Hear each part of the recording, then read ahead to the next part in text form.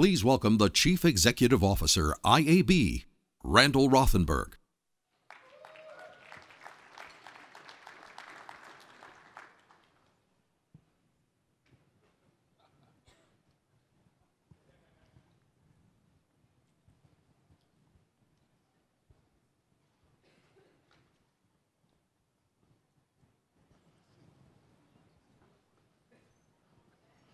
Yeah.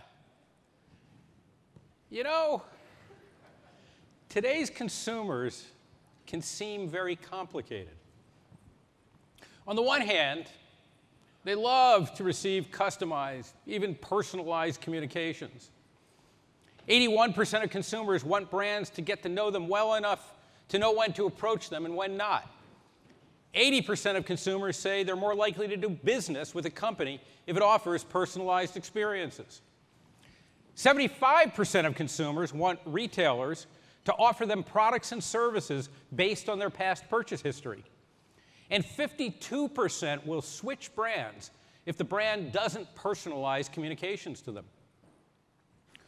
On the other hand, consumers are worried about what they perceive as the cavalier ways their data is used and misused in digital environments. 73% of consumers say their concerns over data privacy are growing. 2/3 of consumers say they've taken steps to secure their data. And of those, 3/4 have changed their privacy settings. More than half have deleted mobile apps that worry them, and 1/3 have changed their social media consumption habits. Only 1/4 of all consumers believe companies are handling their data responsibly. And there you have the entire history of the commercial internet, from its inception in 1994 with the release of the first AT&T banner ad on Hotwired, all the way until today, 26 years later. The redemption and the fear, the kiss and the punch, the joy and the oy. Each and every person in this room lives with these seeming contradictions every day, in your personal lives, if not in your business lives. You love the way the internet gets me. You hate the way the internet diminishes your actual true self. You love the way you can talk back to brands on Twitter and get responses. You hate the way you and your company get trolled on Twitter. You love the ability to search for anything. You hate Google having all your data. You love seeing pictures of your high school friends' kids on Facebook. You hate micro-targeted political ads you think might be sowing social division. You love giving Alexa voice commands and having your utilities automatically respond. You worry that she and other digital assistants might be spying on you. Now, the truth is, these are not contradictions.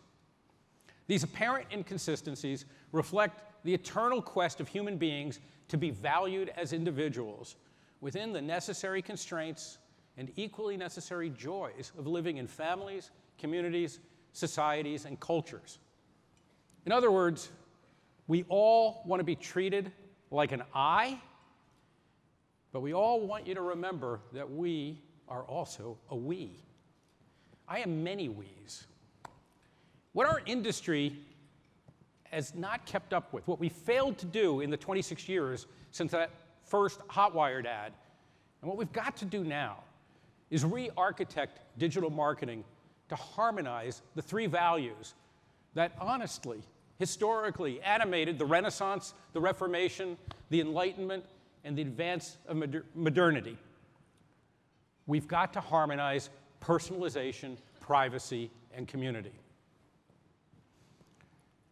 Harmonizing personalization, privacy, and community is no small task. I'd argue it's even difficult to see it straight. Consider for a moment that personalization and privacy, these two superficially opposed values, are actually different perspectives on the same thing. Personalization is a third-party perspective on individuality. It can be a friend who mails a birthday card to my home. It could be Spotify algorithmically offering me a package of tunes tailored to preferences that it's gleaned from my expressed interests or my behaviors. The agency in personalization sits outside of me. It's done for me. Privacy is first person. It's my ownership of my individuality. I invite you into my home, but I don't want that other person intruding in my space without my invitation. It's okay, you can have my data, but only if I offer it to you, and you give me something of value in return.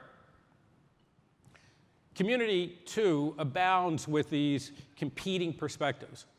I love my family, my country, my football team, but not in the same way. Also, my tribe can be your enemy. Throughout history, these different perspectives on the I and the we have been rife with conflicts. Public education versus the right to homeschool. The social safety net versus onerous taxation. Vaccination for public health versus my bodily integrity. Gun rights versus community safety. Free speech versus hate speech. Give us you're tired, you're poor versus no Irish need apply. Overlay these various perspectives on the I and the we, and you can readily understand why the internet on some days looks like Jesus, Moses, Mohammed, and Buddha, while on other days it seems more like Michael Myers, Babadook, and Freddy Krueger. When it offers me value and gives me access to knowledge that would otherwise have been denied, the internet is divine. When it violates my dignity, intrudes uninvited into my domain, takes my data without recompense, and subordinates my community to other communities, it is evil. Now, of course, the internet is neither divine nor evil. It is us. It is imperfect. Like us, its makers and its masters, it can get better. It can listen more acutely, it can learn, it can adapt. It can stop unhealthy practices, and with exercise and a better diet, it can grow a healthier heart. That's a message I've been delivering from this stage almost every year since we began the IAB annual leadership meeting in 2008. How we together can grow a healthier, heartier internet. That indeed is the theme of this year's annual leadership meeting. The new alphabet of consumer experience, our theme, means to celebrate the new acronyms of our existence. AR, VR, OTT, 5G, IoT.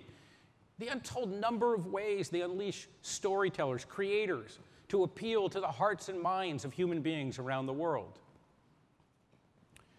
But as we saw last night, the new alphabet of consumer experience also means to shine a light on the darkness of the internet. Over the next 2 days, we'll look at the technologies that added relevance to digital media and marketing and ask why they've engendered such terrors about privacy.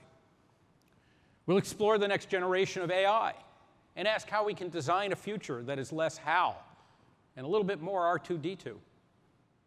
As we did last night, we'll grapple with how we can rebuild our societies on a foundation of shared truths rather than on the shifting sands of disinformation.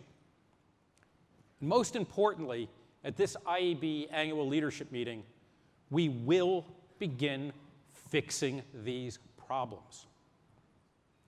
We're at an inflection point. 1 month ago, Google announced a formal plan to phase out the use of third-party cookies in the Chrome browser. Google's move was 2 years in the making and followed more than 6 months of discussions with industry associations like the IAB and others. But Google's been far from alone here.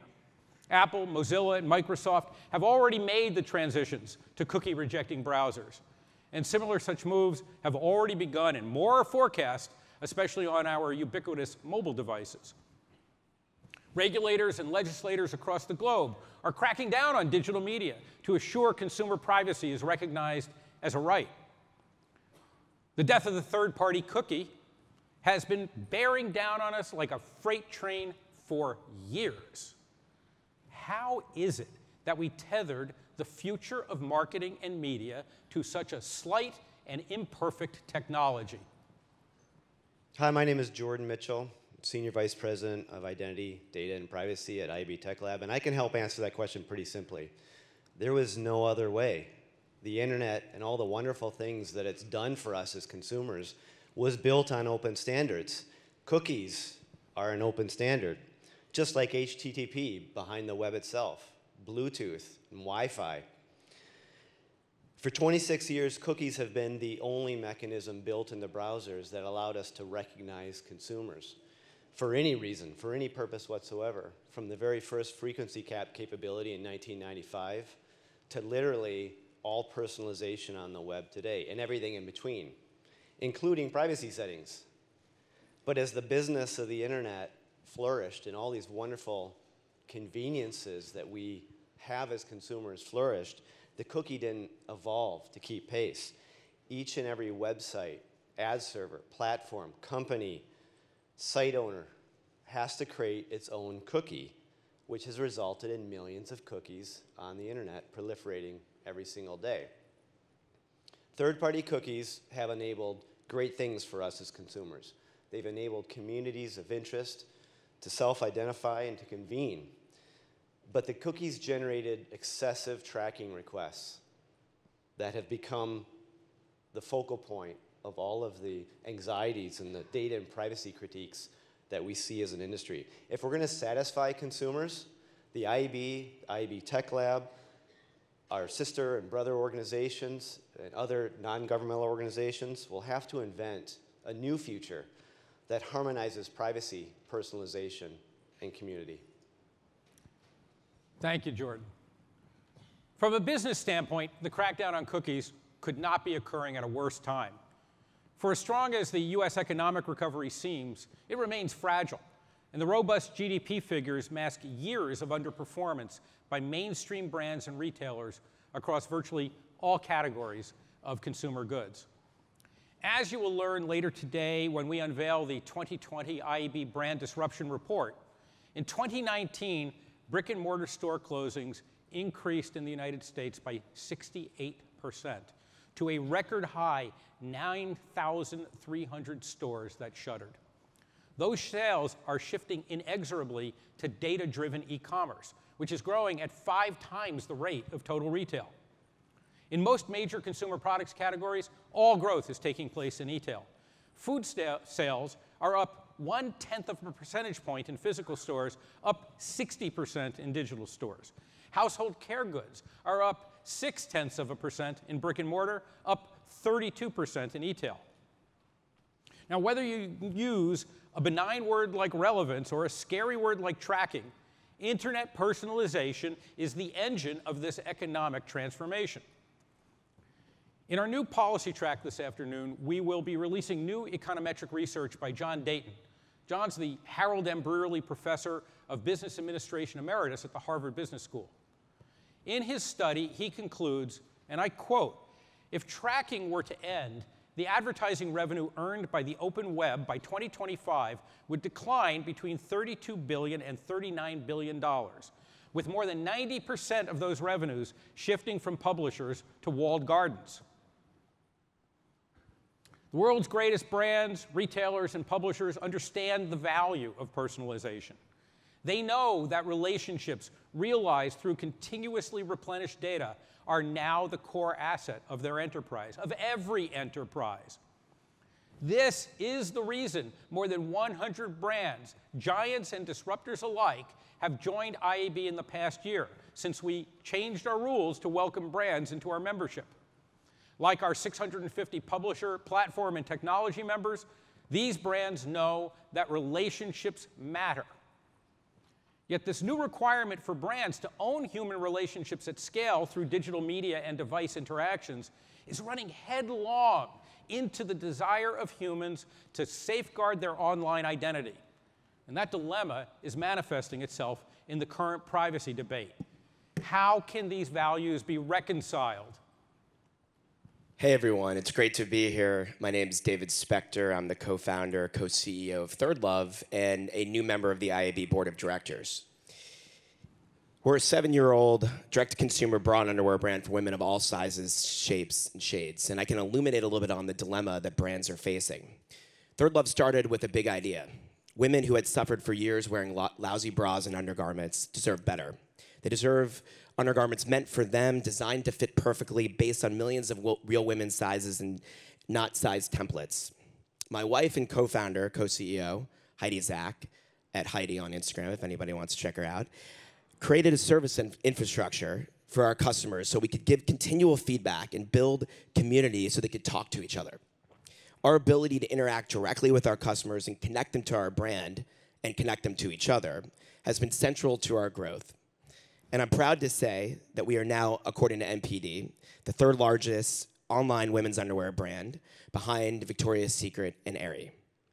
But in order to keep growing, we need to be able to find new customers and keep existing ones, identify their needs, help them with their fit and style issues, and connect them to each other and to us. We need, and in fact our customers demand, a personalized experience based on her unique needs and her unique sizing profile. We deeply respect our customers' privacy, but they are also the ones craving the personalization that we bring them.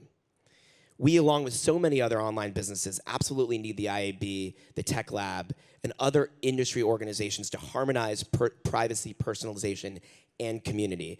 It is vital to our success, and it's vital to all the other small businesses and brands out there, and the countless aspiring entrepreneurs who haven't even started yet. Thank you, Dave. Publishers, too, face the same challenges and the same opportunities. Human time spent consuming media was up 21 minutes a day from 2018 to 2019. But every one of those new minutes, every one, is in an on-demand, direct, personalizable channel or medium. In 2019, according to Nielsen, time spent with linear television declined by 17 minutes a day, while time spent with mobile devices increased by 42 minutes a day. This trend hasn't been lost on publishers, not in the least. The world's largest video companies are rapidly building out direct-to-consumer brands. And there's no doubt that viewers want them. In November, Walt Disney Company launched Disney+. The most optimistic analysts projected Disney would snare 20 million customers through all of 2020. Disney+ signed up 28 million subscribers in its first 3 months. But how will these new channels satisfy their consumers if they are constrained in exploring, analyzing, and responding to their behaviors?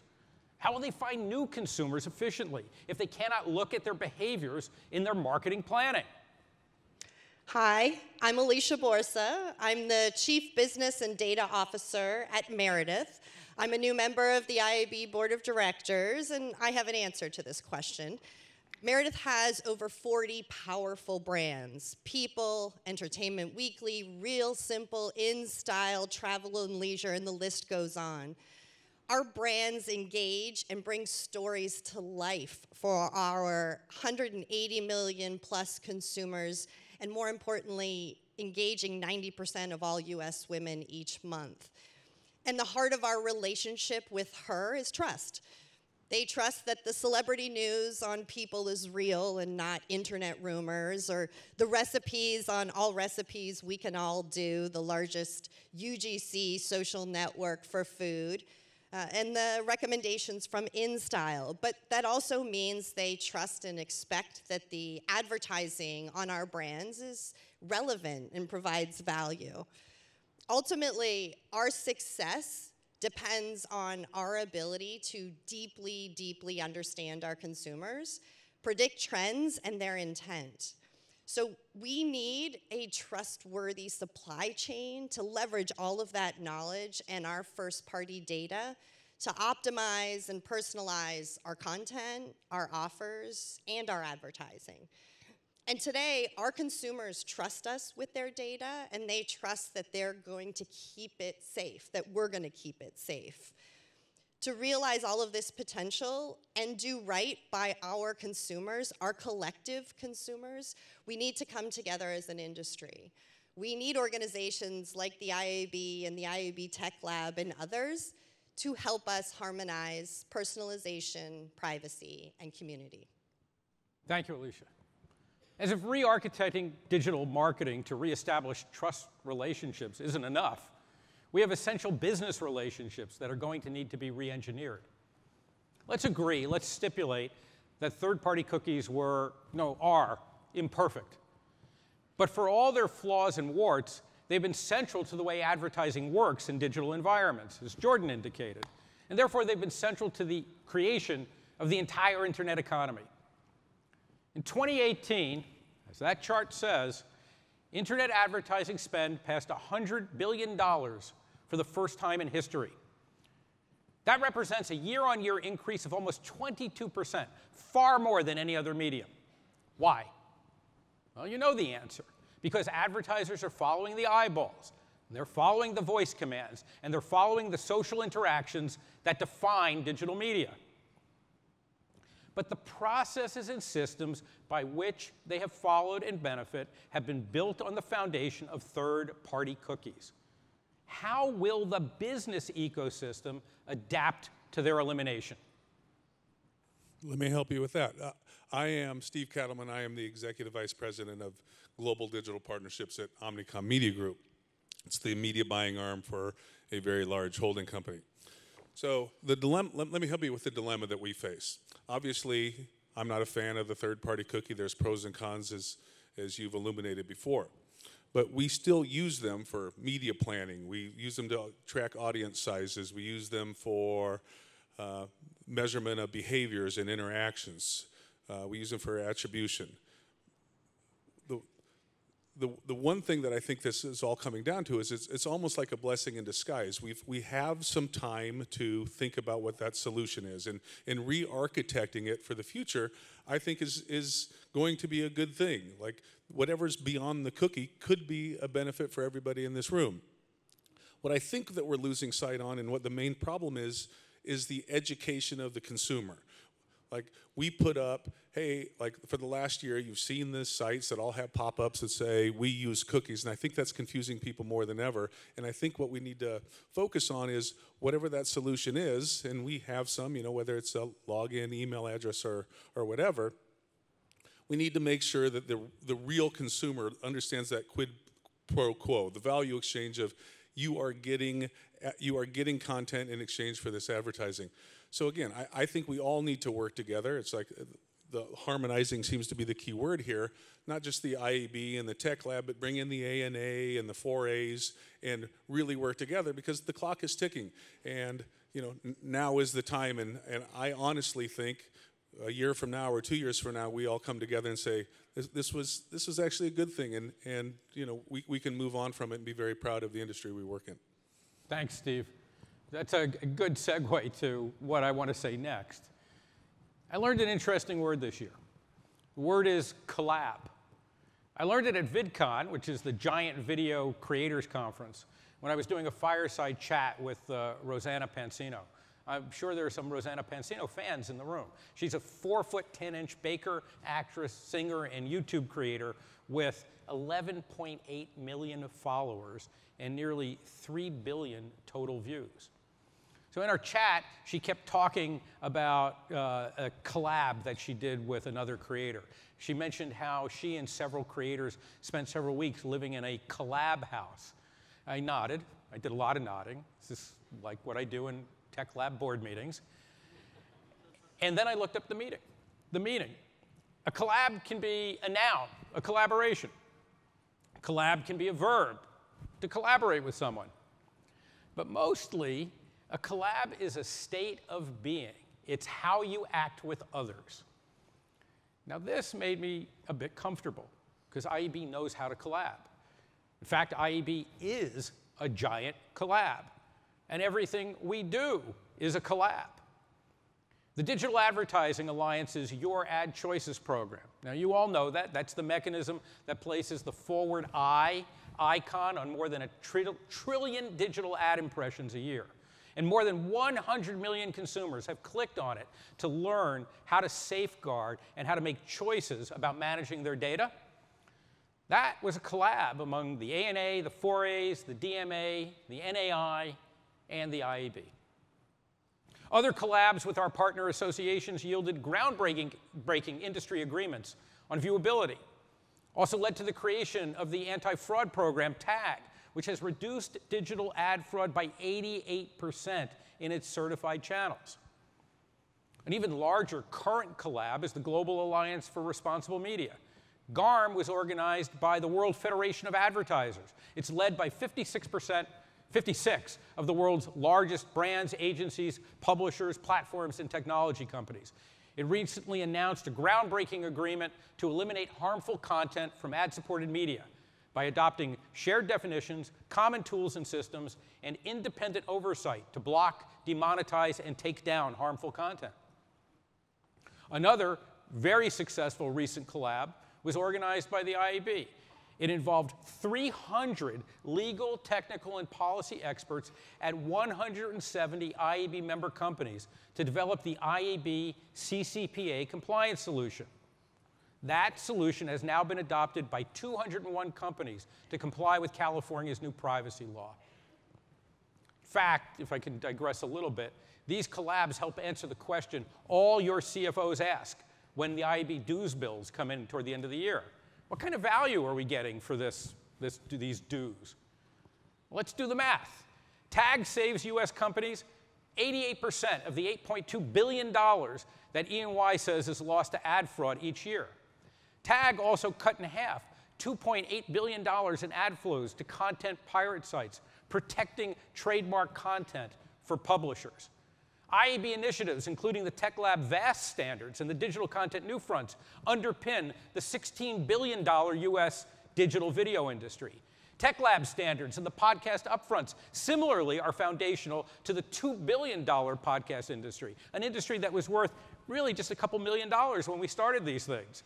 IAB's CCPA compliance solution will help participants circumvent $55 billion in the compliance costs the California Attorney General estimates it's going to cost them.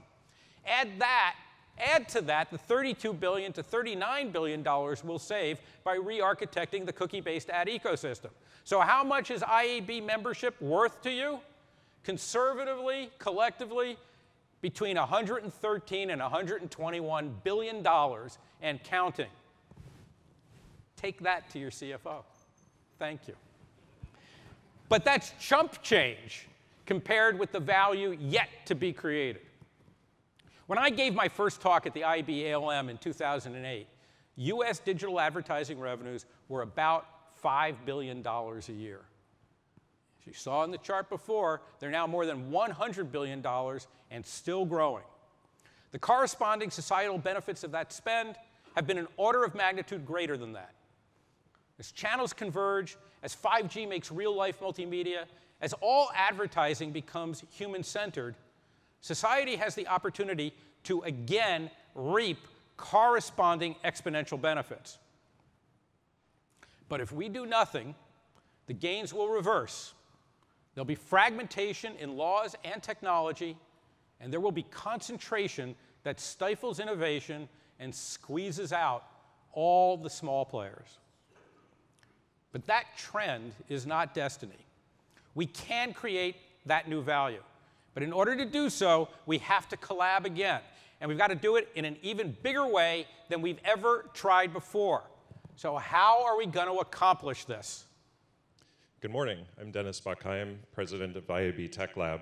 I'm going to start to answer that question. TechLab was founded by the IAB about 5 years ago as an independent, global, cross-industry standard-setting body. We set the standards for digital marketing and media, and including many of the most important standards that our industry is based on, such as ads.txt for fighting fraud, and OpenRTB, and all of the programmatic standards associated with it. As we've evolved, we've learned something crucial to successful standardization efforts. Technology and practice must be joined at the hip. Brand safety is not an abstract problem. Marketing, sales, and business leaders, and not just product leaders and engineering leaders, must be involved from the start and must integrate technology into their understanding. Same with measurement, same with data and privacy, same with brands in-housing their programmatic stacks or publishers reorganizing to align direct and programmatic sales. If we are to re-architect digital marketing, We must appeal to the senior leadership across all major brands, retailers, ad agencies, publishers, the rest of the digital media stack, ad tech and martech infrastructure, and the platforms, and we must show them that harmonizing personalization, privacy, and community is not just a technical requirement, but is in fact a business requirement that is critical to their futures. Thank you, Dennis.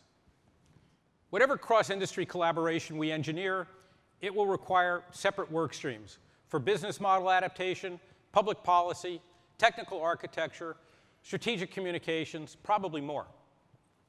Engaging the entire marketing and media industry in this endeavor won't be easy, especially because we've got to engage bitter rivals in the same rooms. Especially because this cannot be a US exercise alone, but needs at the least transparency to companies, citizens, and governments around the world. And here's what makes it even more complicated. Thing that people rarely talk about, the elephant in the room. We've got to get people in their own companies talking to each other across the functional silos that are rigidly isolated from each other today. We need sales leaders talking to engineers. We need CMOs talking to product developers. We need publishers talking to ad tech intermediaries. We need lawyers talking to retailers. We need chief procurement officers talking to chief privacy officers. And we've got to do more than talk. We have to listen. We have to negotiate. We have to simplify. And we must execute. For here's the simple truth. Our industries, all of us together, have disrupted the equilibrium of a century-old marketing media ecosystem. Big parts of that disruption are fantastic. People have more access to more information about more things than ever in the history of mankind. It's easier to build a business today than at any time in history. But we have also created a messy and frightening marketplace built on the collection and use of personal information that scares the daylights out of a lot of people because they do not understand it and they cannot control it. We've built it in a way that requires a doctorate in engineering to understand. Governments have rightly stepped in to attempt to offer fixes, but their laws also are difficult to comprehend by consumers and businesses alike. People are asked for rounds and rounds of consent and still don't understand what they're agreeing to. And so the spiral of mistrust continues. The coming death of the third-party cookie allows us to fix all of that. It is an opportunity to change the economics of personal data so it and its outcomes favor consumers. We have the chance to create a new industry and a new world in which privacy by design is as well understood, as fairly applied, and as universally beneficial as safety by design has been for decades in the automotive industry and the food industry. Right now, the movement to harmonize personalization, privacy, and community is being led by two different forces that cannot succeed on their own. Internet browser companies and giant device companies are working assiduously to develop consumer privacy solutions. Most of them are well-meaning, but they are driven as much by their competition with each other as they are by consumer centricity.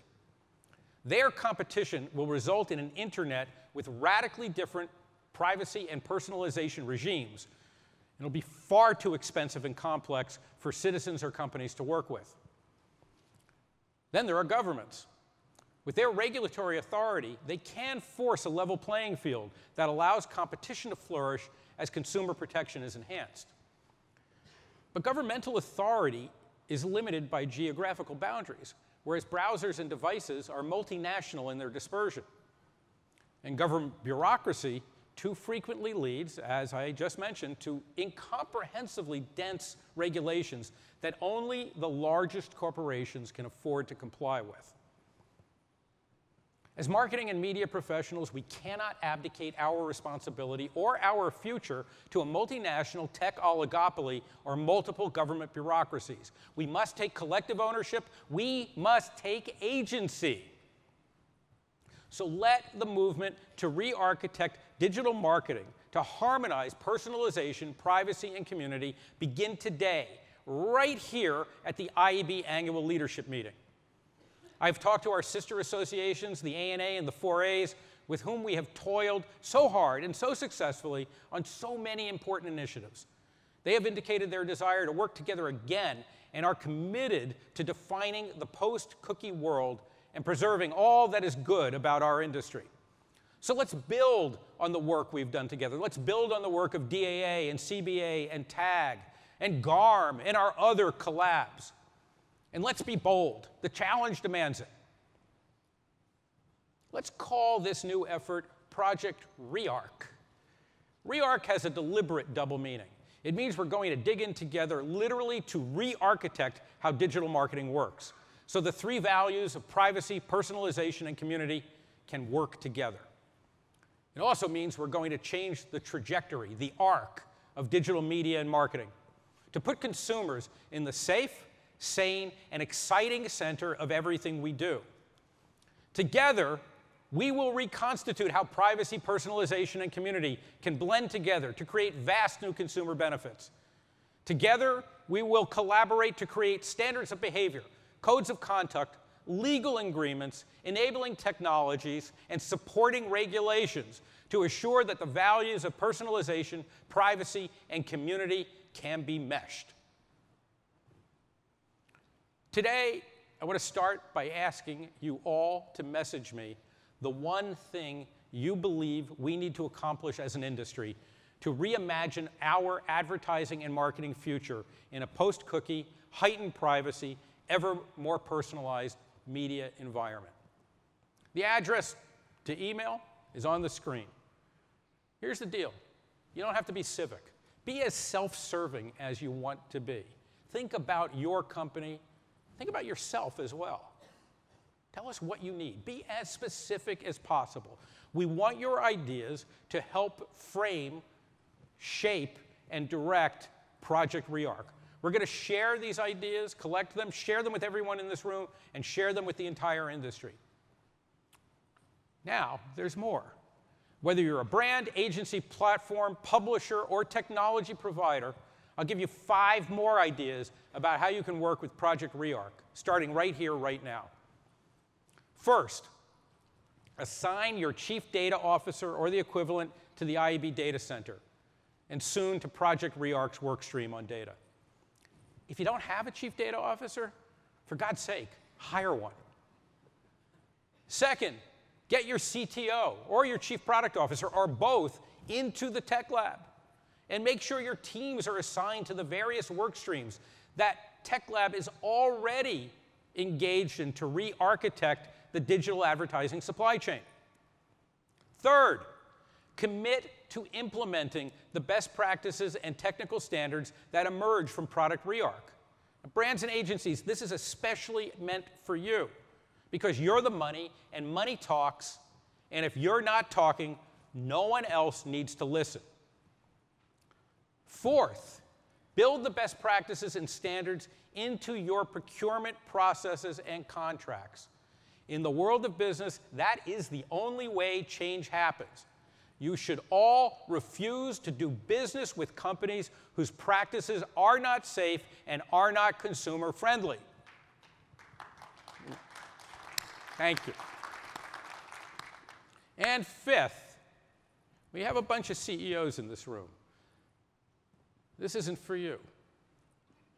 If you're not the CEO, then ladder Project REARC up to your CEO. I said it before, I'm going to say it until they cart me out in a box. Relationships realized through continuously replenished data are now the core asset of every enterprise on Earth. And if your chief executive officer is not paying attention, she should. Today and tomorrow at the IAB ALM, I urge all of you, all of us, to roll up our sleeves to participate in the numerous Tech Lab and IAB sessions at which some of the technical and policy underpinnings of Project REARC will launch. Over the next several weeks, we anticipate a more formal announcement of industry partnerships to commence the other work streams. The time has come. Thank God the third-party cookie will soon be dead. Let's get on to what is next. Let the re-architected, harmonized, privacy, safe, personalized, community-based digital marketing industry begin right here and right now. Thank you very much.